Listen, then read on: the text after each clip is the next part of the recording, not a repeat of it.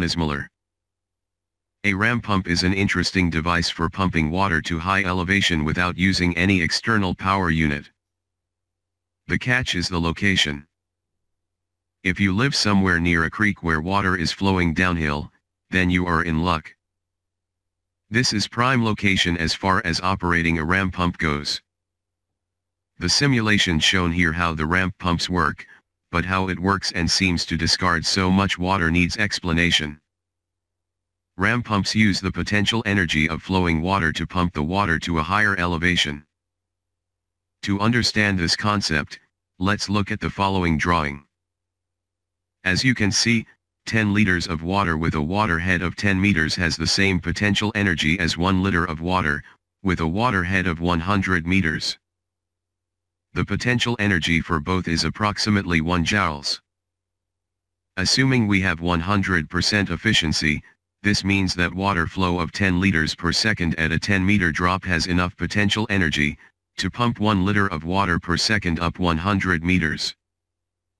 Now imagine that we do not know anything about ram pumps, and want to pump water to higher elevation using nothing but the power of water itself. This would be easy if we had a water turbine and a conventional pump. As you can see in the second drawing, we can take the large volume of water from the low water head, and feed the turbine with this water.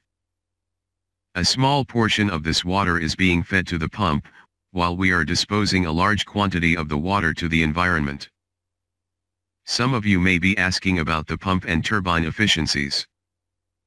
If both the pump and the turbine are 90% efficient, we would not be able to pump 1 liter per second, but something closer to 0.8 liters of water per second, for 100 meters of elevation. If there was not ram pump, this is most probably how we would handle this. Now we know that are able to pump water to higher elevation by using nothing but the potential energy of water. The problem with this solution is that it is both expensive and complicated. We first convert the power of water to mechanical power, feed this mechanical power to the pump, and then the pump converts this mechanical power to potential energy, by pumping the water to higher elevation.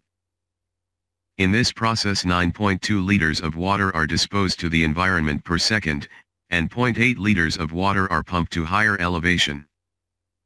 Ram pumps are able to do the same thing simply by using an elegant design.